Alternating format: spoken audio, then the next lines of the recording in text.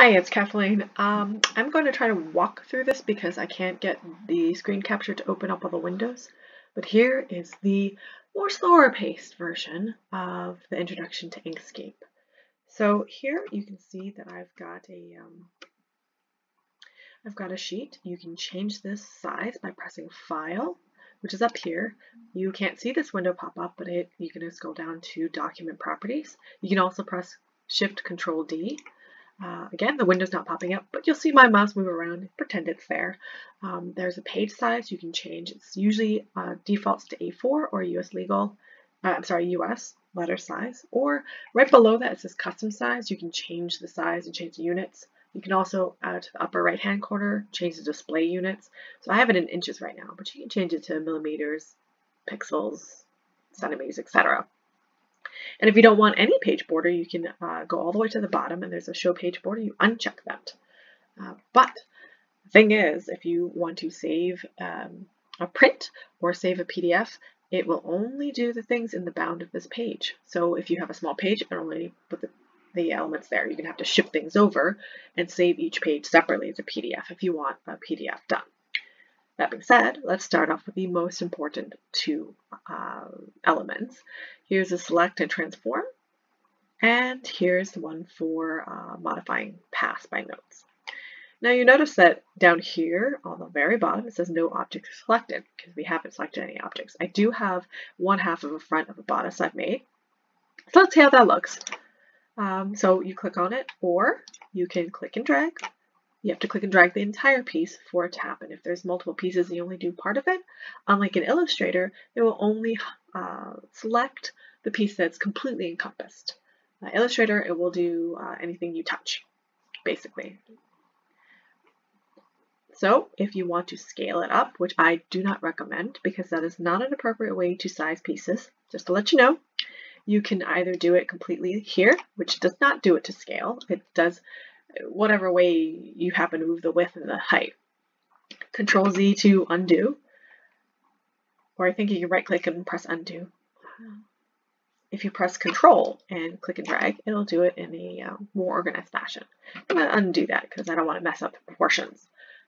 But again, if you are trying to do this to size patterns, please don't. That's not an appropriate way to grade patterns. It's going to be all messed up. But let's go on to the more exciting thing. This node, you see when I click on it, it turns red and has this little very narrow and long arrow. You can select the node points here. So say you wanted to change the neckline, you could do that. You could select this and move it up yourself. If you wanted to stay on the line, like you sneeze or something, press Control Z to undo it. Press Shift and Control, and it'll keep it on that line. So Control Z. You can even make curves. So say you want this to be a little curvier. Go ahead and pull that down. Okay.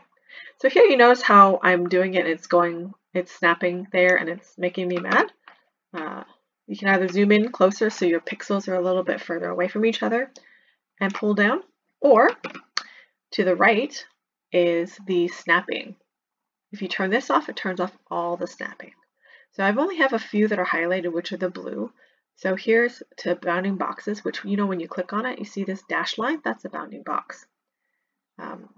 There's, I think, corners, other things. To the nodes, that's those little dots, or not really dots, diamonds.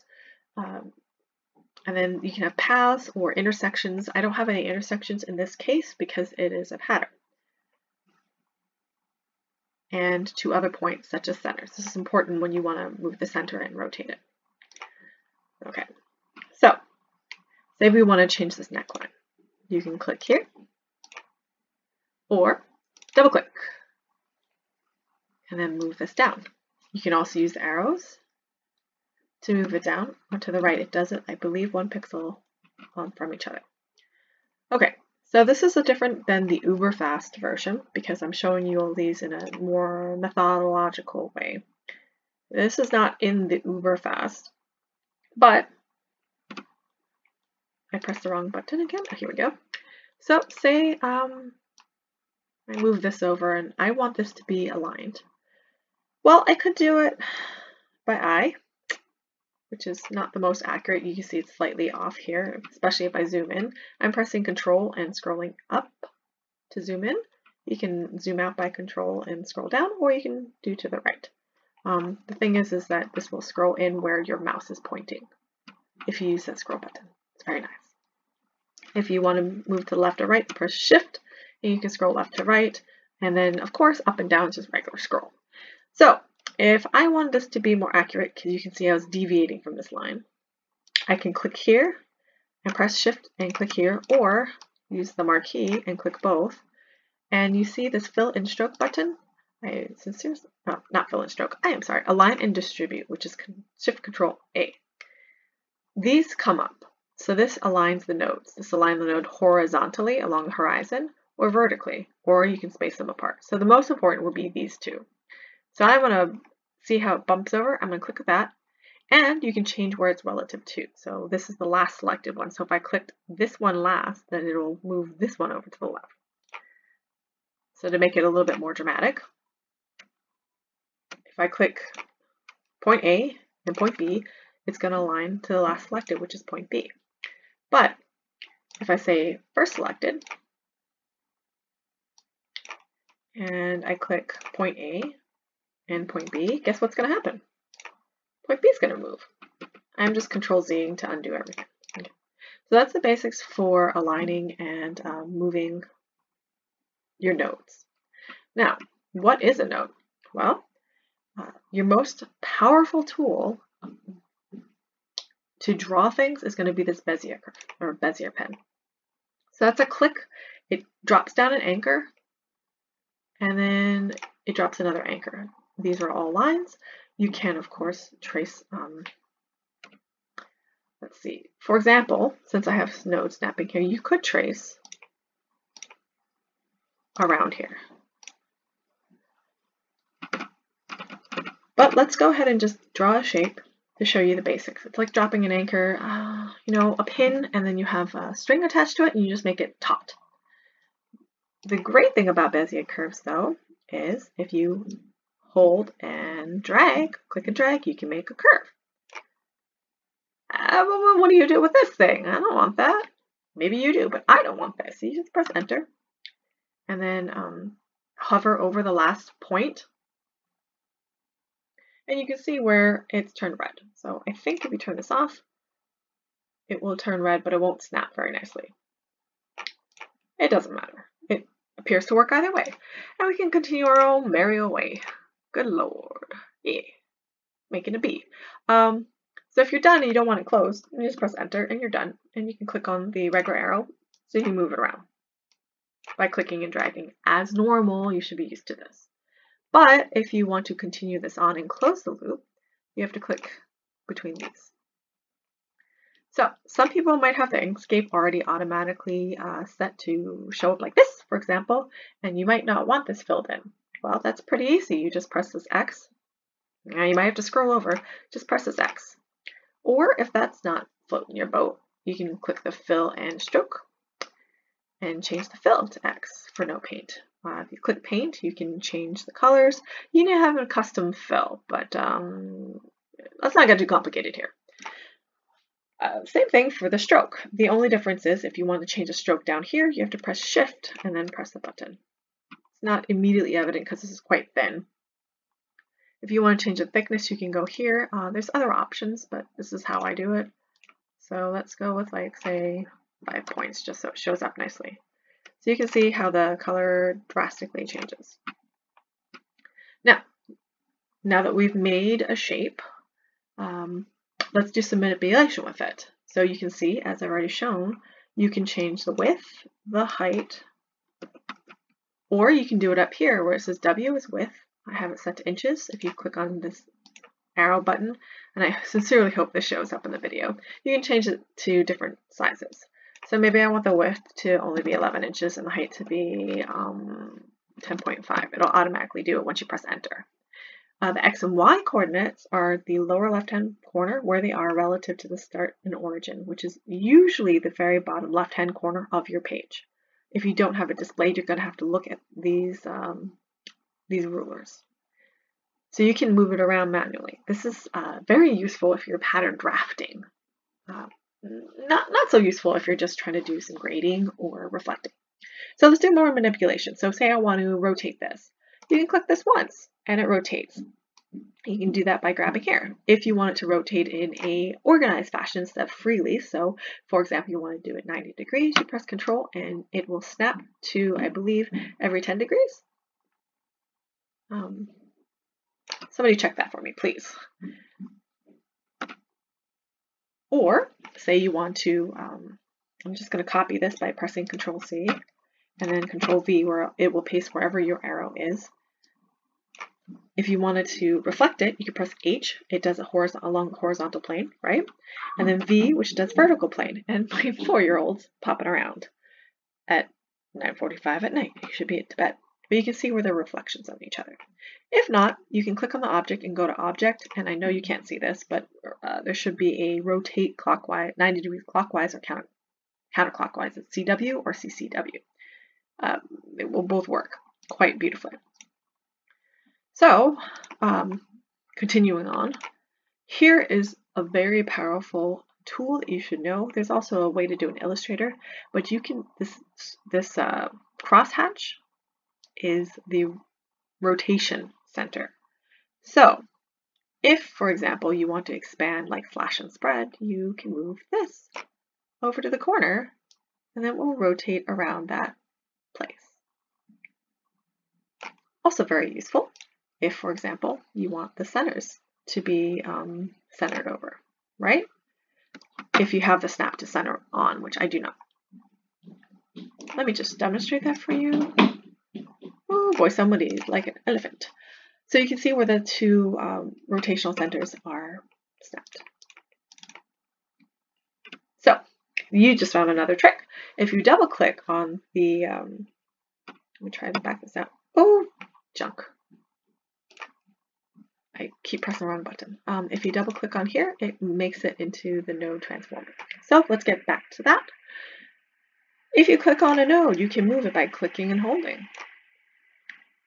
Same thing with here. Now, you will see a slight difference when I click on this portion because it's curved. You see how it has this little leg? This does, the curve is going to be tangential to this. And you can control the diameter of the curve. So if it goes in here, it's going to convex, yes.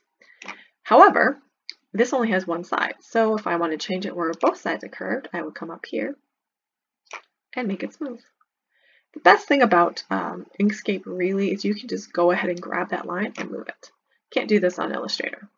And now you see there's two, they're called handles. I should call them handles instead of legs.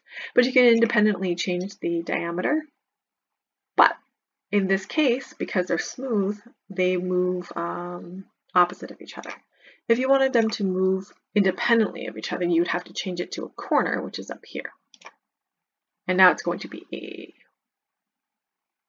rotated, it's a square, but it's not the same, I don't know, it's filled in or something. All right.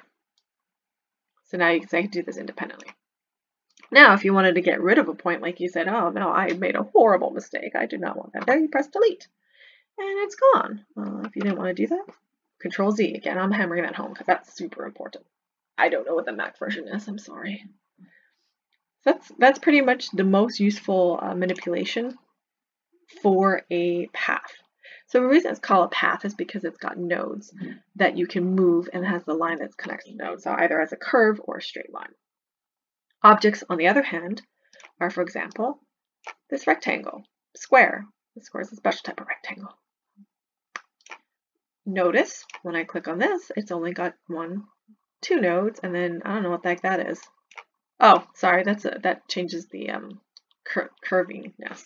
But you see, even if you don't know what it is, you can try it and then just press Control Z and it'll undo it. No big deal. Don't be afraid.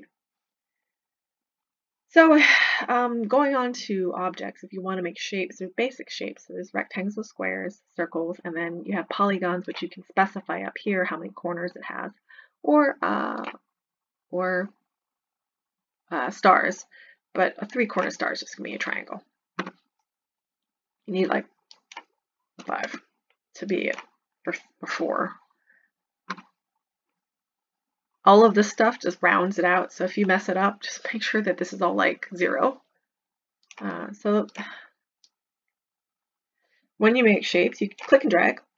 You can also specify the width and the height and the relative position, which right now it's not specified. It's not specified until you actually click out of it. So say I wanted this to be perfectly square, I would do 6 inches by 6 inches, right?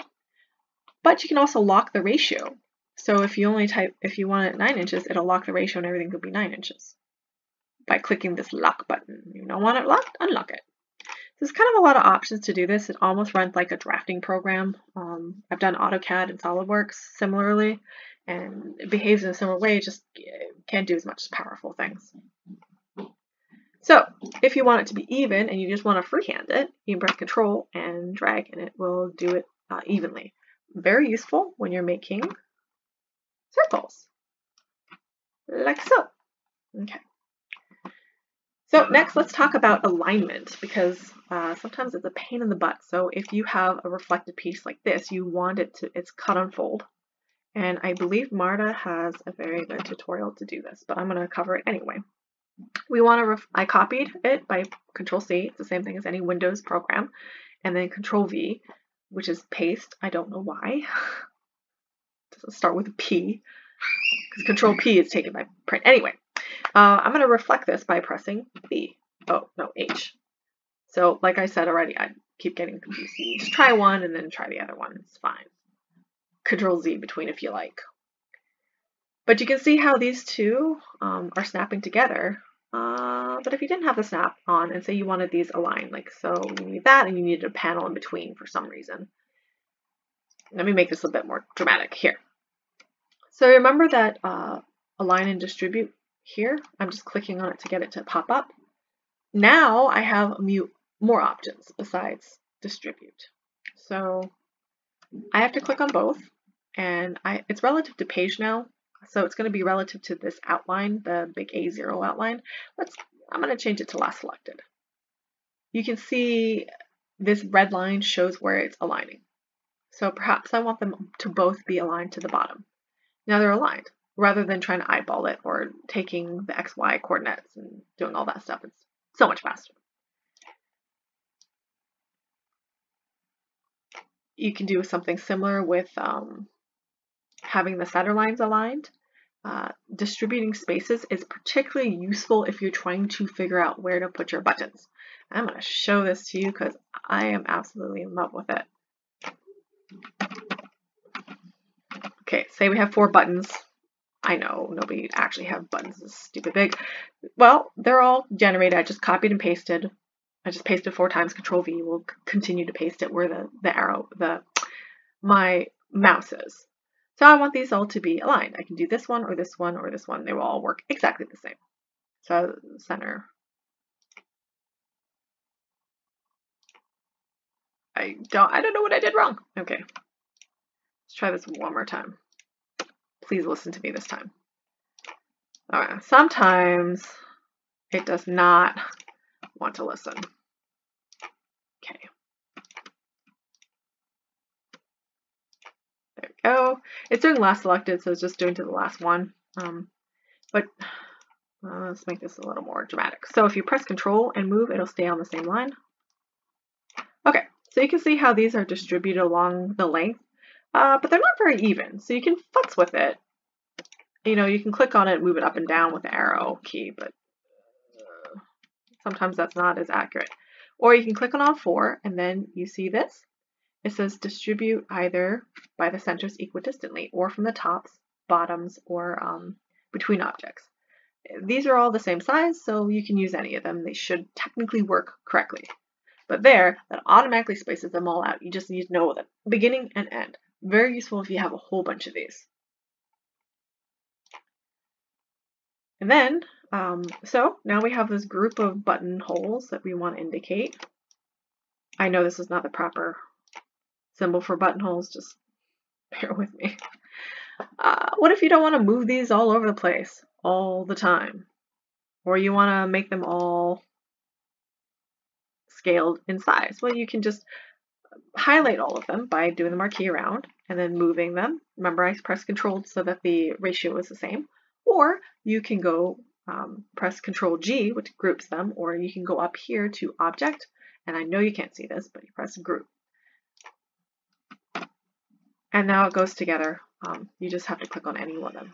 Now, if you want to ungroup these and individually move them, or you need to add something on, for example, you can press Shift Control G and it'll ungroup them. And now you have 4 individual boxes.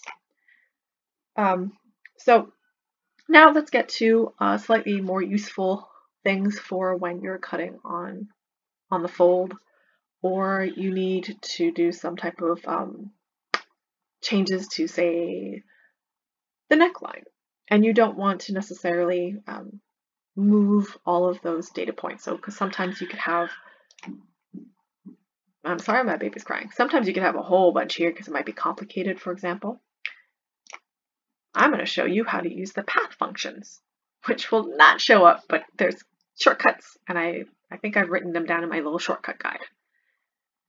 So say I wanted to change this V into a very funky curved. Now, I'm going to fill this in just so it's easy to see the difference. Yeah. Totally ugly colors, I'm sorry. This is the one in front, right? Because it's covering up everything else. We have to select both. So I press Shift and I click the other one, or like I said, you can highlight everything. And I'm just going to do it my way, which is Shift and then clicking on what I need. You can go to Object, Path, and Union, or press Control plus. Oh, I'm sorry, that's the wrong way. You want to delete it. Control minus, which is Object. Again, why not Object? Path. Go to Path, because it's a path, and do difference. Those are pretty much the basic ones you want. Now you have a funky looking neckline. This is useful if you need to create facing. This is kind of a trick that it's kind of a pattern drafter's trick. So if you need to make facing, for example,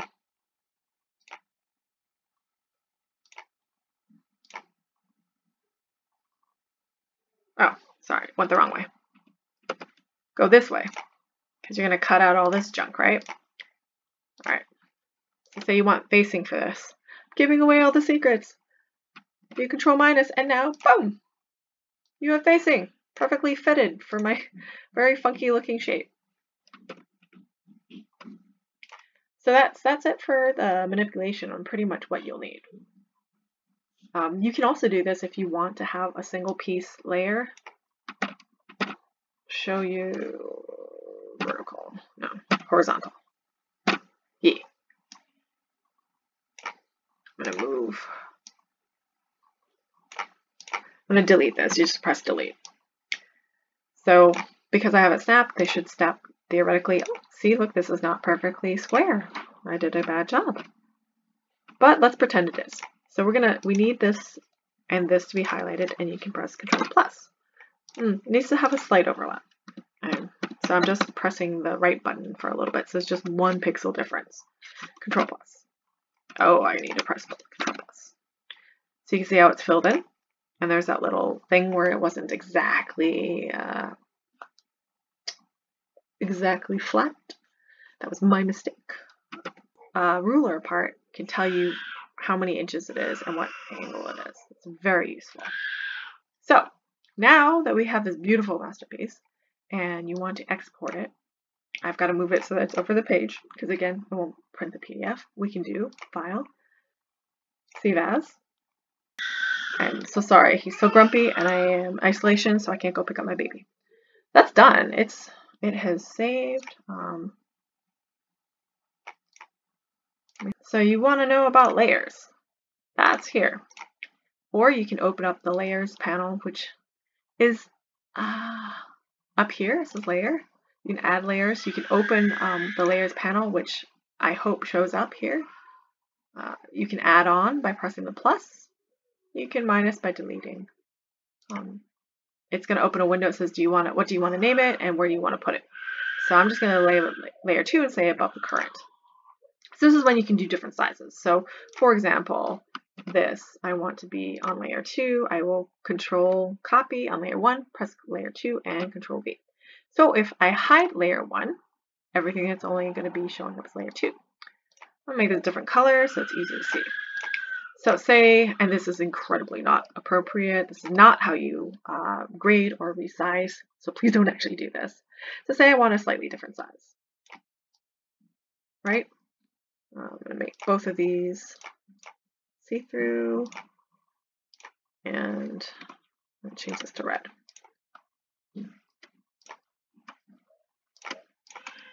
Right. So you can see how they're nested, but if I turn off layer 1, it goes away and only layer 2 remains. Oh my goodness, somebody is super mad. I don't know if you can hear this, but he's super mad. So that's how you usually get the different size layers when you print it as a PDF. So the thing is that when you import a PDF into here, it does not separate onto layers. It's kind of a pain in the butt. So let's get into importing things. So say you want to import an image. I saw somebody do a really cool thing. She just posted it today where she took a picture of her layout for her crystal design for her bodice. And she did half of it and she just did the image flip so that she could do the other half. But say you want to import an image. Oh, good Lord, I have it set on the wrong thing. I'm just going to import this image. Let's say, okay, this is a JPEG. So this is going to be kind of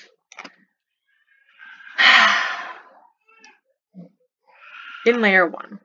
So if I wanted to move it to layer 2, you can right click, and I don't know if this window is showing up, but you right click and there's a move to layer, and it will pop up a window that says which layer, and you click on the layer and say move. So now you can see where it's on the top of everything. Before, this red one was on top of it, but now this is on top of everything because it's on layer 2. So I'm going to just delete that. Just think of layers as sheets of paper, like you know when you have transparent sheets and you put them all together, or cells, like for animation, you can build layers, and from the top down, everything that's blocking something else you won't see, whatever's on that layer will be all together. So if you want to move this down, you just press page down if I press the right button.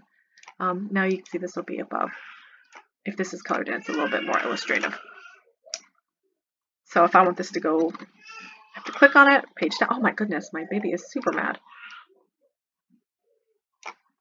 There. You know, this is what you're going to start off with. So that's importing. You can, of course, make this bigger. Same idea.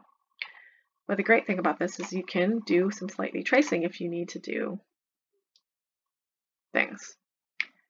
I'm not going to belabor the point because that's silly. So where this gets powerful is now you can import some of your PDFs. But I have to go dig through a bajillion things to get to, and I am so sorry. Pattern now, y'all know, because that's the one that's the A0 paper. It's going to ask you all these settings. Just leave it as is. Marta again covers this completely. I just wanted to make it all complete so you can watch the half-an-hour video of me talking. So because I add on black background, so it's easier for contrast if you have a dark fabric or whatnot, you're going to have to unpackage this. So I press Shift Control G to ungroup everything, or you can of course go to Object and Ungroup, which you can't see because delete. Yeah, there we go. All right, so we're going to zoom in, and you can see the sizes. They're not on different layers. They're all on the same layer, right? Layer 2. So that might be a little bit hard, but they're all grouped together. You see all the pieces? I'm pointing at it, you can't see. But these pieces is like the smallest piece, for example, when I click on that. So you could conceivably move every single one of these group blocks over. It's kind of a pain in the butt. So you can see all these. This is my newborn. So again, you can right click. I don't know if this is showing up for you, but I am. And move to layer, and then move to the layer. Unfortunately, in this case, you have to create the layer first before you can move it over. But these are all the pieces. And that's how you can do the manipulation. Almost all the pieces. That one's missing this line here.